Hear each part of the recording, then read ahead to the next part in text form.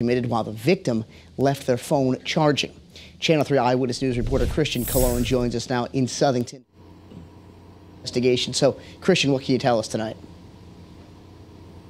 Roger, yeah, we are learning a lot about this case tonight. Police have been releasing it throughout the night, and they do say that this happened back in October inside a business on Interstate Park Drive. They say that it wasn't until this week that the man was arrested after an outstanding warrant.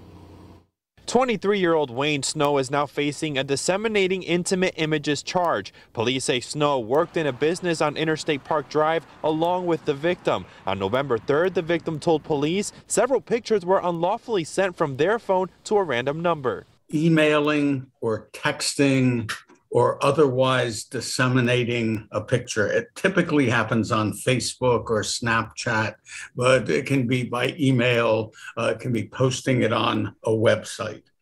It has to be done knowingly and intentionally. The victim says at work they left their phone charging and asked Snow to watch it so the victim can run to the bathroom. 15 minutes later, the victim got back, but the phone was allegedly in Wayne's pocket. On top of that, the number the pics were sent to police say was also Wayne's. Did someone lose their job?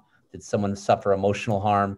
That is an element of this crime, which is a little unusual. Attorney Mark Sherman and law professor William Dunlap say in order to be charged and later convicted, the victim must have been harmed and there needs to be proof it wasn't consensual. In a digital world, Sherman, who deals with these types of crimes, says these situations are getting more common. Don't try to handle it yourself. Speak to someone, speak to your parents, speak to your family.